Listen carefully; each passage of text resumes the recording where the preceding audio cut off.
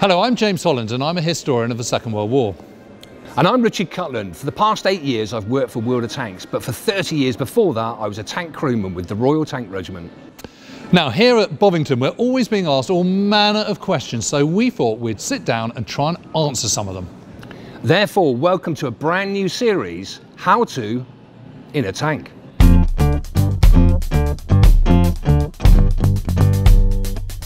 This video is sponsored by the free-to-play online game World of Tanks. World of Tanks is a multiplayer PC game where you can take control of history's most powerful machines and enjoy tactical player versus player gameplay. Download the game at the link below. Use the invite code for an exclusive starter kit. Well, if there's one thing the British love, it's a good cup of tea. And as a former tank commander, I couldn't agree more. We all loved, as a crew, getting together and having a brew. And the British Army thought it was so important that from 1945 onwards, they actually put on-board brewing facilities inside the turret. So, funnily enough, in this particular episode, we're going to look at how to make tea in a tank.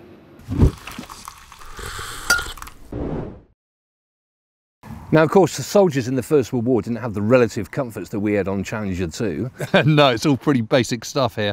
But the little creature comfort you get is from the Tommy cooker, which you're now going to try and get to work, Richard. They're ingenious, aren't they? Because they're tiny, and so you take the lid off, which you've done, you pierce this, and it's just kind of sort of flammable gel. Then you've got your mess tin, 2 enamel mugs, carnation milk, and of course you want carnation milk because of course that's what keeps it, you know, from going off. Tinned milk, plenty of sugar, bag of tea, pour it all together, and you're good to go. And this light's really that sounded like that. Oh, it has lit. It has lit. It has lit. There you it's go. Absolutely lit. That's amazing. Okay, so we've got to get this.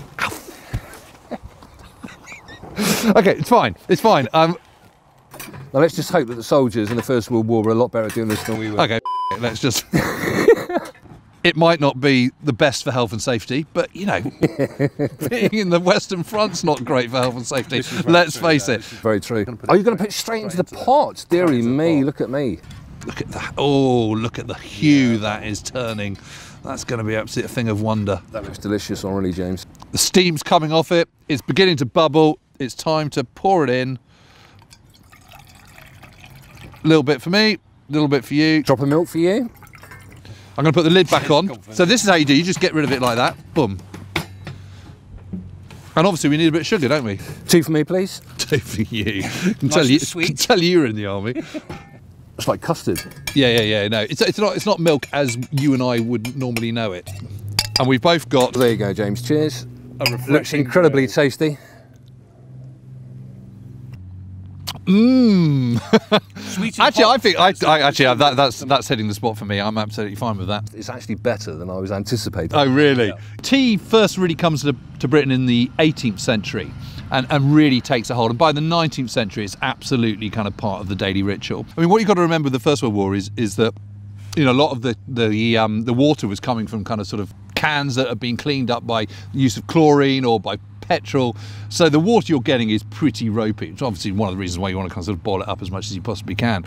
So whatever your tea tastes like, it's going to have that kind of residual kind of flavour of chlorine or fuel. Funny enough, you know, some British soldiers did have thermos flasks as well, which of course ironically were designed and built by the Germans. How do you get enough heat to make a brew very quickly and then get rid of it again really quickly? The genius about this is you can light it.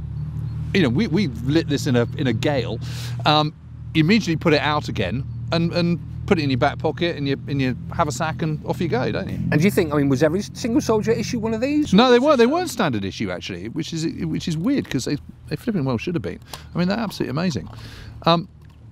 But the problem is, it's less sort of, you know, I mean, it doesn't give off much of a flame, does it? Which is good from a tactical scenario, from a tactical point of view. Yeah, but you just don't want to be kind of faffing around trying to sort of light fires with bits of soggy wood, do you? Yeah, absolutely. You just want instant heat, switch it off again. The interesting thing about the tank, though, is, you know, inside there, I mean, that is brutal because the fumes inside this thing are just toxic in the extreme.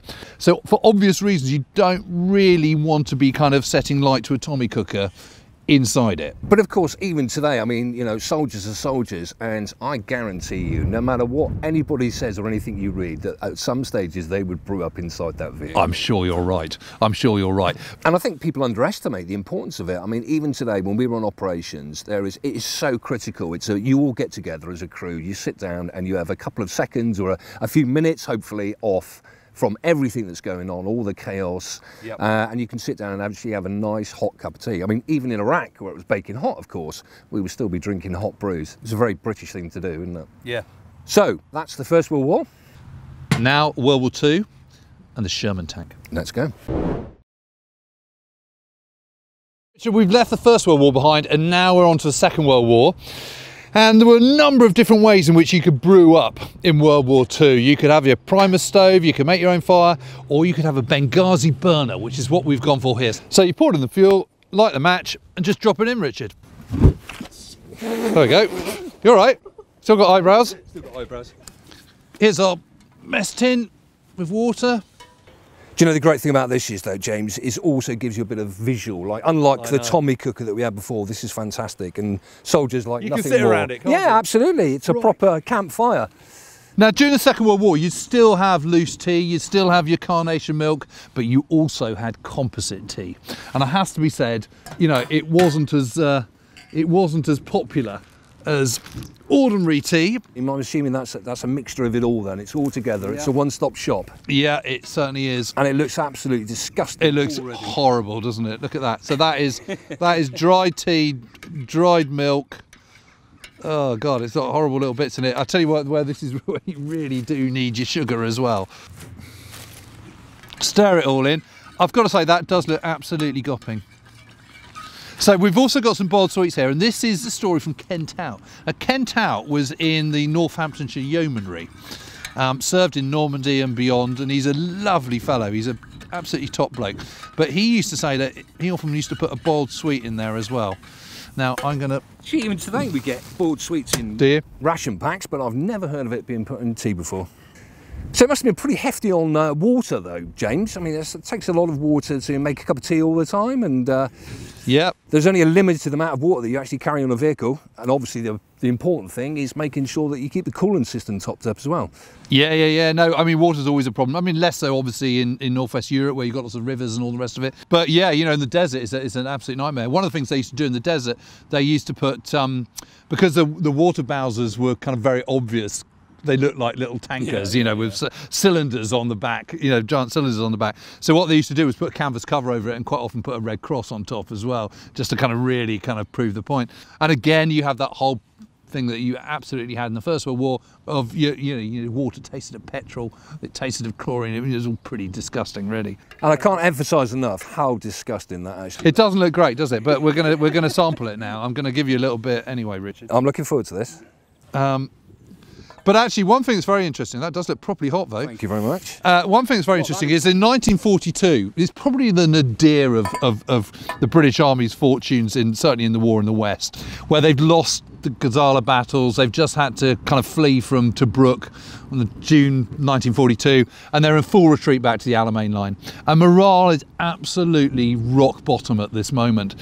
And I heard it said that at that moment, had it not been for the tea ration coming through, we could have easily kind of thrown in the towel. I mean, that is how important tea was to the British Tommy. And I can appreciate that, you know, it sounds amazing. I mean, the amount of times that we have been super cold, absolutely drenched to the skin on exercise or operations, and to have something like this is just incredible. And of course, you can't underestimate the fact that, you know, it may seem nice to sit around a fire with a cup of tea, but it's also incredibly good for the crew. It makes you perform better, it wakens you up a bit. Yep. It's you know, it's really, really important. Anyway, I'm going to try this tea. Yeah, I'll tell you what, it's not quite as bad as it looks. I'll tell you what it tastes of. You know, about sort of 15, 20 years ago, you know, if you were going to a public place and you'd have your sort of 50p and you'd have a little sort of horrible little plastic cup of tea that would come out of the machine. That's what this tastes like. And of course, there's a reason why it tastes like that, because that's exactly what it is, isn't it? I have to say, though, with stacks of sugar, it's still pretty good, and it's all right, isn't it? It warms you up. So just as important in the Second World War as it was in the First. Absolutely.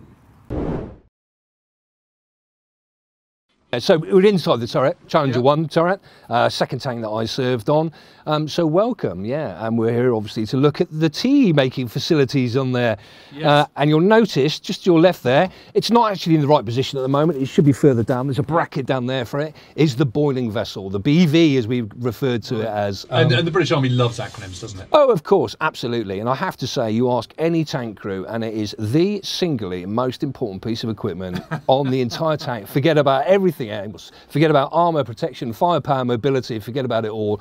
The BV is the singly most important thing. So you don't have this in a Russian tank or an American tank? It was the British who invented this. Now, a few other countries have actually stolen the idea, and I've seen some similar things around there, but certainly no. And again, I think you can never underestimate the importance of crew comfort in the turret. You can see there, you know, we used to spend sometimes days inside this turret. So to have that ability there to run the BV, to get your hot water was fantastic. And I think it's also important to mention that, you know, it was, we've now seen World War I, we've now seen World War II, but here you go, here's an item that we could have running 24/7 as long as the GUE, the generating unit engine or the main engine was running to charge, to provide power for it, and it would boil water. But of course, on top of that, it wasn't just the tea. We could put tins inside there, you could put packets of food, so it was your one-stop shop for absolutely everything. So using your ball in a bag kind of food? This was the thing. I mean, unless, especially on operations, you don't have time to stop and get everything out and get the cooker out and all the rest of it, so that was the thing that did everything for you, and it was an absolute lifesaver. And where you are at the moment, you're on the loader's side of the fighting compartment. He was the man who, as well as being responsible for loading the main armament, doing the radios, 2IC of the tank as well, he was also, more importantly, critically responsible for making a nice cup of tea for us all. But yeah, and I think we should mention probably the thing below it actually is called the brew box, believe it or not, and surprise, that's where you would keep, inside there, that's where you keep your mugs, that's where you keep your tea bags. And not enamel mugs? We always had China mugs, because a cup of tea just doesn't taste the same unless it's in a China mug. But yeah, the positioning down there, it wasn't left there all the time, because of course what would happen was when the gun fires, you can see the breacher of the main armament. If the gun fires, if you were to keep the BV in position, what happens is that little white handle down there, it's called the rammer handle, would actually smash straight through there. So of course on operations and also on range periods, it would be moved out of the way and tucked away somewhere. But what I love about this, Richard, is right next to here, we've got the thermal observation and gunnery site. Okay, that's here. Next to it is the BV, your kettle, which looks basically exactly the same. Let's jump outside so it's a bit easier for everybody to see. Okay. So Richard, obviously you're kind of normally brewing up inside the turret. So how does this work? You lift it up? Yeah, so I mean, obviously getting it outside of it, I think the important thing to mention first of all is obviously what you would need was the power lead, which is conspicuous by its absence. Having said that though, we did have on our tank, you could actually make yourself a longer extension lead, so theoretically you could get it outside of there. So you notice inside here there's actually an insert. Well, we used to bin these because it was just, you could get more water in there and it would boil quicker, so we used to get rid of that, and there you go. And that really is as simple of it. The element inside there, throw the water inside there, put the lid back on, and wait for it to boil. And wait for it to boil, and it will boil super clip. It doesn't whistle, but what it does do, funny you should say that though, there's a bit of a, obviously you get a lot of pressure built up in there, so you could tell when it was boiling nicely, you used to get steam billowing out of the top here. So that's it, it's as simple as that. Whatever era it was, the facts of how really important, I mean, we take it quite lightheartedly, but it is critical to, you know, a tank soldier. It is there. It's that great feeling. It's when you're cold, it's something to warm you up. It's getting together as a crew.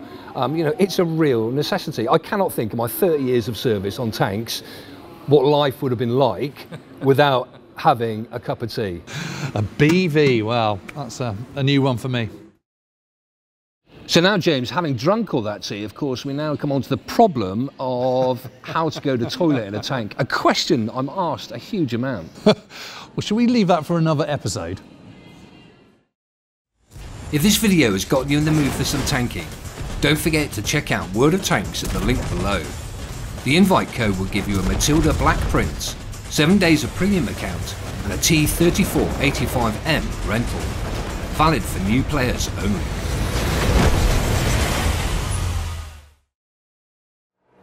Well, I hope you enjoyed that, and please do subscribe to the Tank Museum's channel on YouTube and support us on Patreon so that we can make even more videos like this.